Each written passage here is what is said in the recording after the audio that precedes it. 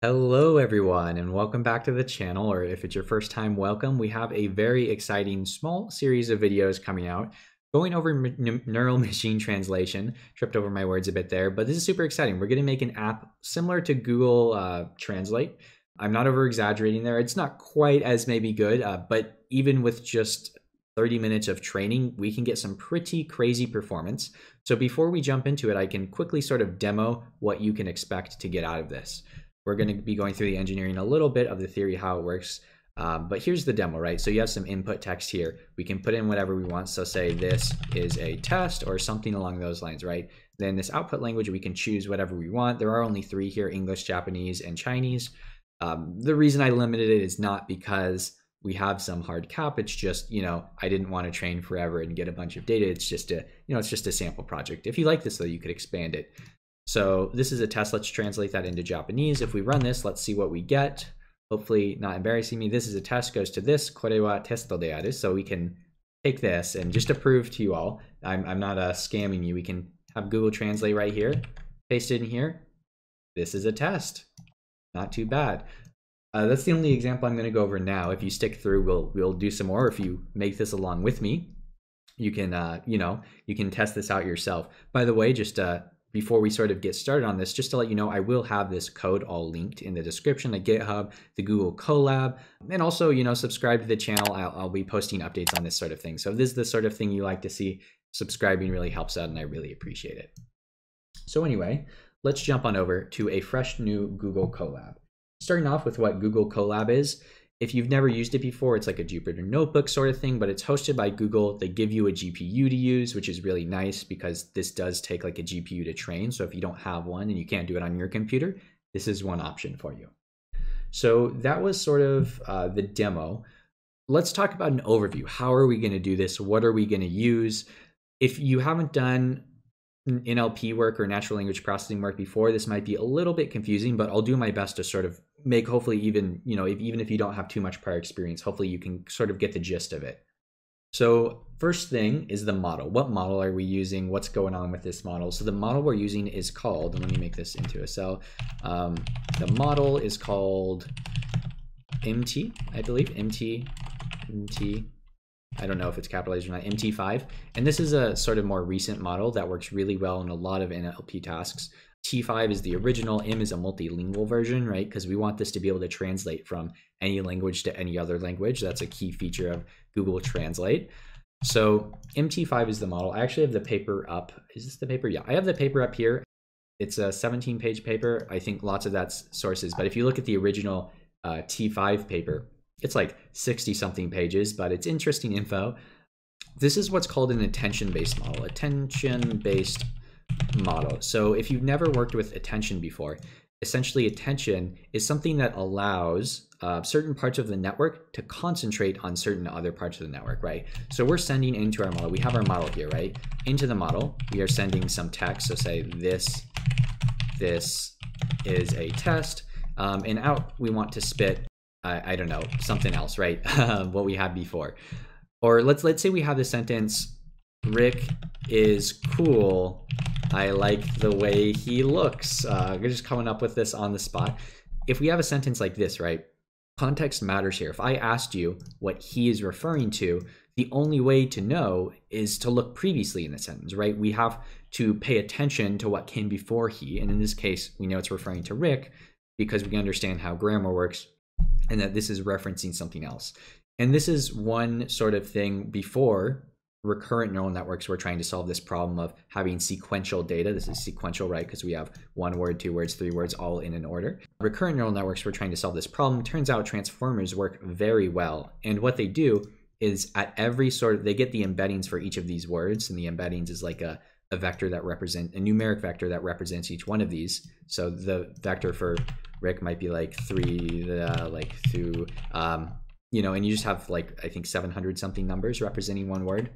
And those embeddings are essentially transformed to be a combination of all the embeddings here, right? So the he embedding will probably take a lot from, will be very similar to the Rick embedding, because the attention will hopefully grab or pick up on the fact that he is referring to Rick. So it allows you to make those connections, which in turn ends up making pretty cool models. That's sort of how self-attention works. And if we actually, this is the original paper for transformers. This is, you don't have to understand this. Don't be overwhelmed here. You don't need to know this to get through this. Just for the people that are interested, I want to get through it in the beginning. You can see the inputs coming here. This is the multi-headed attention. This is what I was just talking about. It goes through an encoder layer. Once it goes through these encoder blocks, you can think of that as the encoded meaning or the latent representation of our text. And then it comes out the other side through this decoder. And this is where we output our new text or our translation. That's just a quick rundown of the general model. If that was confusing to you, no need to worry. We're going to jump into implementation, and I think everything should be just fine. So the first thing we're going to need to do is install our dependencies. And sorry for that large sort of thing right there. But so pip install transformers, sentence piece, and datasets. So these are the 3 libraries we will be using that are not pre-installed. Transformers is to load in this model. Sentence piece will essentially break down our text and help tokenize it. And then data sets, well, we need some data to work with, right? So that's where that comes in. So let's go ahead and install those. We'll give that a second. And while that's going, let me go down. So what do we want to do here? So the way this transformers library works, and it's by Hugging Face, is it has a bunch of model repos. So if we go to like Hugging Face model repo,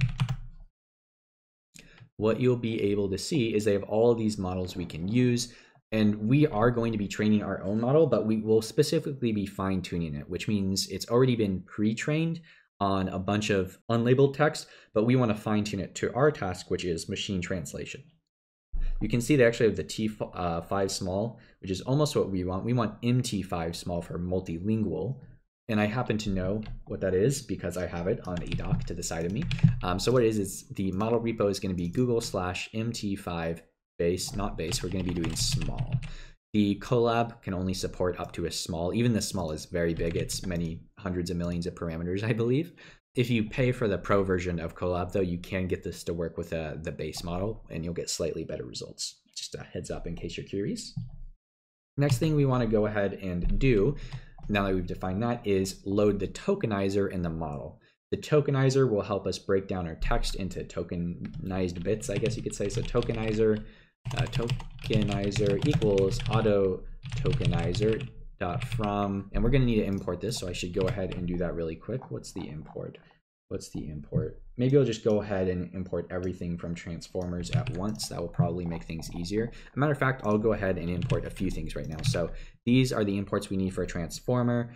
Some of this we'll use later on, so don't worry about it now. I'll address it as it comes up. But the auto tokenizer for tokenizing, this will be auto model for sequence to sequence LM. I think it's language modeling. So it's a sequence to sequence sort of model wrapper we'll be using. Some of these other things we'll be using for training. What are some other things we'll need? We'll need the dataset stuff, right? There's a function load dataset we'll need. I guess I shouldn't bore you guys. I have a list of all the imports, so I'll go ahead and copy them in, and then maybe just address them as we go by. There's a lot, but most of these are fairly simple. So let's go ahead and import all those so we don't have to worry about that anymore. So that's good. So tokenizer equals auto tokenizer dot from pre-trained, and this is a function that will go ahead and load a pre-trained model from the Hugging Face data repository or model repository. We want to pass in this variable model repo. Ooh, sometimes this will give you an error if their servers are down. Just heads up. Normally it's perfectly fine though. So that will go ahead and download the tokenizer model. We'll use that in 1 second, but let's also go ahead and download the model we want. So this is the model we want. I have it linked here. The MT5 base, except for that's wrong. I put the wrong thing again. Small, we want the small. So you can see it's pre-trained on 101 different languages. We will only be using English, which is right there, Japanese right there, and Chinese right there. No reason in particular, I just happened to find a data set for those languages. So yeah, it gives you a little info about the model here if you are curious, and I think there's some links like here. Yeah. So we have the model. So we load it from the pre-trained repo, and then we put it onto CUDA. This will put it onto our GPU. Don't bother trying this on a CPU. It will take an absolute eternity. Just a warning. So this will take a little bit to download because it's a pretty big model, 1.2 gigabytes. While that's going though, we can go ahead and before we wrap this part of the tutorial up, what I want to do is, we won't be able to finish this in just this video, but we can go ahead, prepare a sentence like data-wise, and then pass it through our model just to make sure everything's loaded up correctly. Even though we haven't trained yet, we can make sure there's no errors or anything. So, and this will hopefully give you also a general idea of what we'll be doing throughout this. So first thing, let's get a sentence, right? Input sentence, and it can be, here is our test sentence. Awesome, and this is downloaded, so that's nice. So here's our test sentence, cool. What we want to do first is tokenize this, right? So tokenize this, it will break each word or each sort of piece down into separate variables, and then we can eventually turn those into numbers, right? Because we need to represent everything as numbers to pass it into our neural network. So let's say token IDs equals tokenizer.encode. So encode is the function that will do this. And then we can pass in our input sentence. So if we just do this and then we print out token IDs, you'll see we should get nothing because it's broken because I spelled encode wrong. Oh my gosh. Input sentence, input sent. Cool. There we go. So you can see these numbers, they each represent one of the words here. This is probably, here is our test sentence. Ooh, it doesn't quite match up, but we'll see why in a second. Two more things we want to do here. We want to add this parameter, return tensors, and set this to PT. That's for PyTorch. We will be using PyTorch. You can use TensorFlow if you want, though. It should work roughly the same. This will just return this as a tensor, and then send it to CUDA, send it over to the GPU.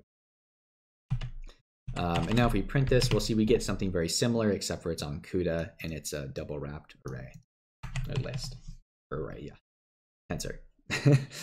Cool. So what we can do now is send this through our model, right?